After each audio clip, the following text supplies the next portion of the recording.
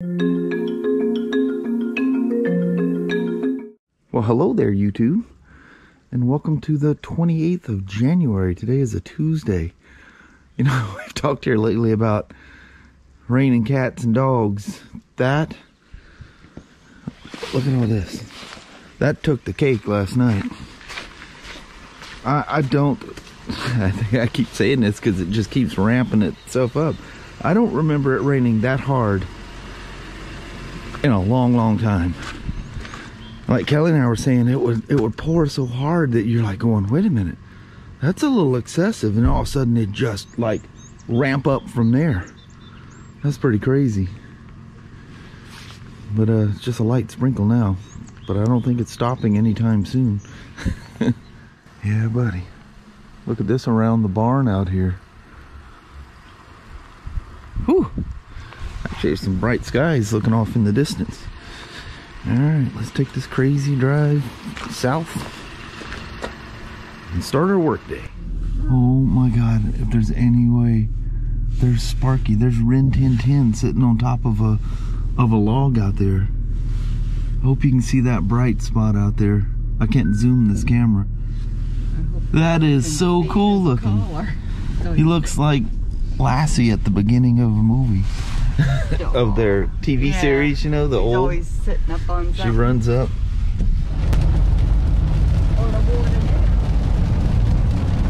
What's funny is how quick the mallards come out there and go play in these flooded areas. Let's see what the creek looks like.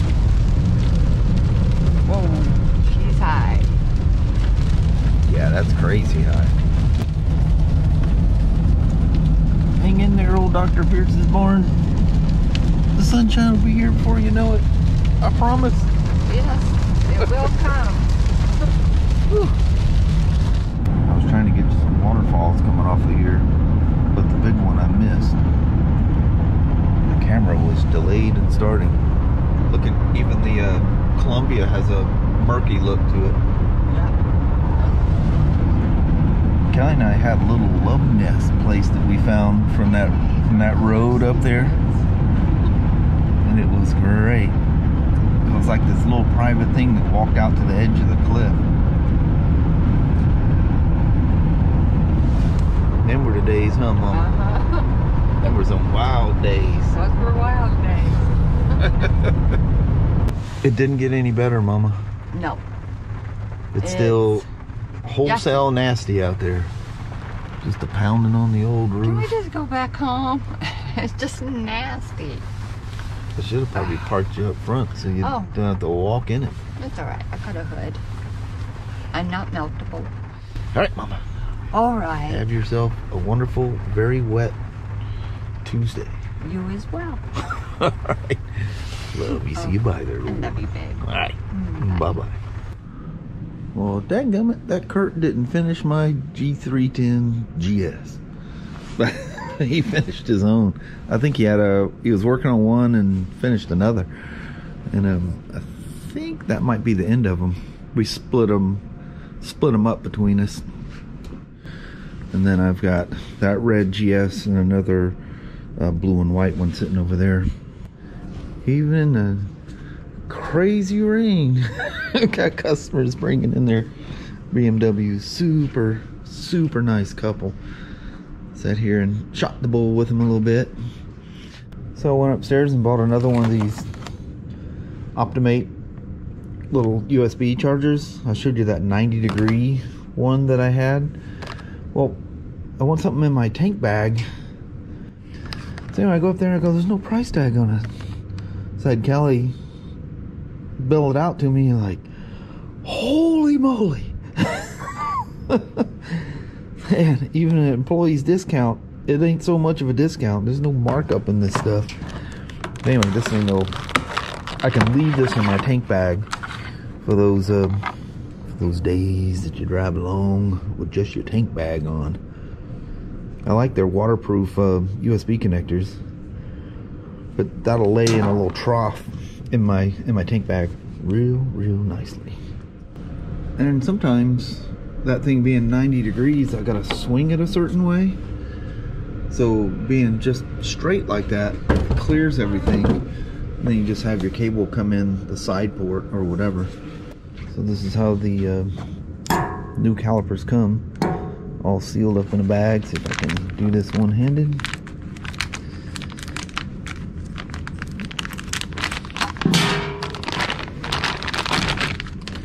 There she is. She's not loaded. BMW a lot of times sends the calipers loaded, but I think they're doing it different because of it being a recall. But she's four live pistons. I'm gonna take off the old and put on the new. Just as simple as that.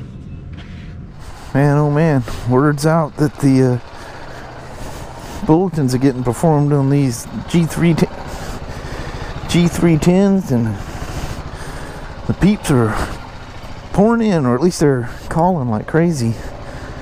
And it sounds like this red GS may be the one of the first to roll out of here. So I went ahead and prepped it all up. Take her for a quick little test ride and drag y'all peeps along with me. These things are so fun. Oh, I seen the little woman coming downstairs, probably getting something out of the .com area. These things are so pleasing. This thing would pack you around wherever you need to go. So yeah, people are funny about, you know, size and number of cylinders, and this, you know, bigger's not always better. Bigger's more comfortable. You know, you've got all that mass and power and everything else, but is a 310GS fun? And would I be afraid to take it anywhere? Absolutely not. Very nice motorcycle. Man, I see little oil spots coming down that road all the way down. Have to be careful on the rebound here.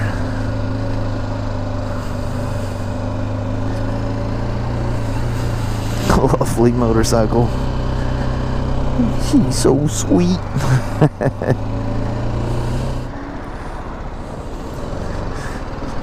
You know what I find funny is how many BMWs come and go out of the Toyota place here. They're not a BMW dealer. Look at this. Oh, yeah. Crash and burn dang near. In the parking lot. Alright, looks like the flex is gonna stop.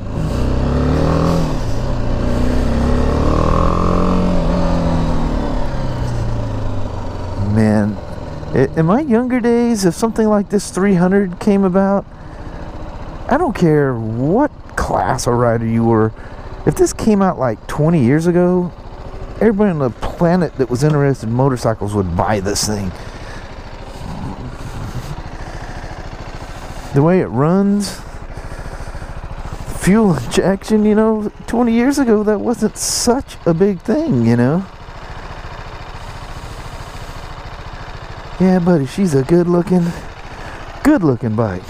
I think this is the only red one we have. I think that's why somebody jumped right at it.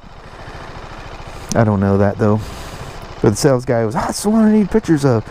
Maybe he's seen the stock number or something on it. But the calipers are replaced, so the recall requirements have been met.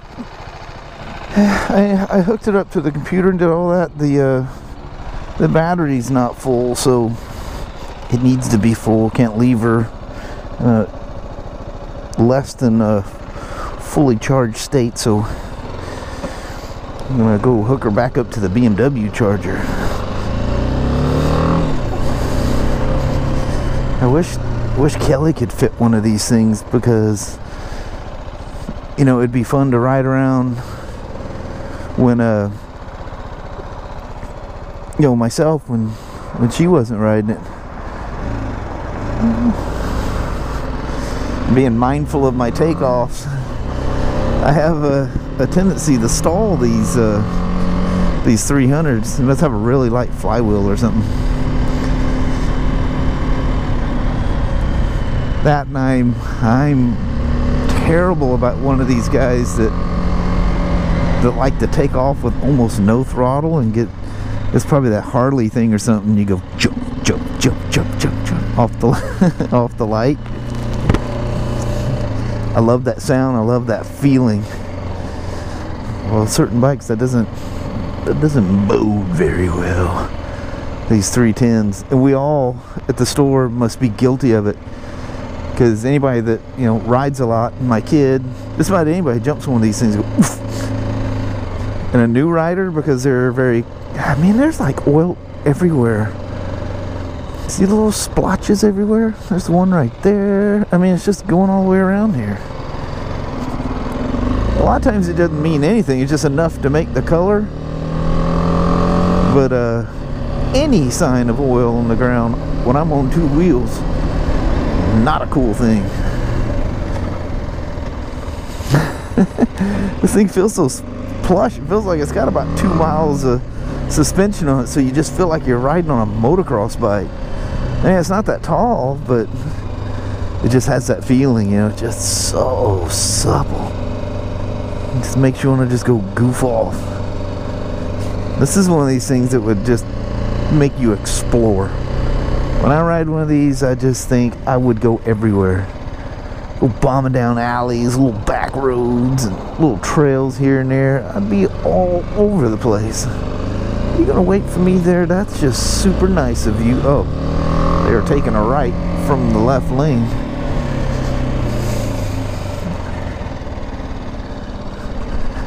Yeah, buddy. She is a sweetie. So we've got one more to bust out here. Should be able to get her done here today. Get her over here, because I'm gonna have another one of these on my bench.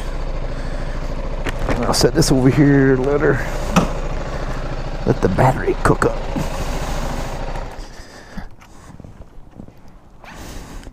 So anyway, it's got that offset key, kind of like KTM's and stuff too. Here's your battery. Here's your battery. ODB2. Your VCM. It's your ABS and control modules, the computer right there.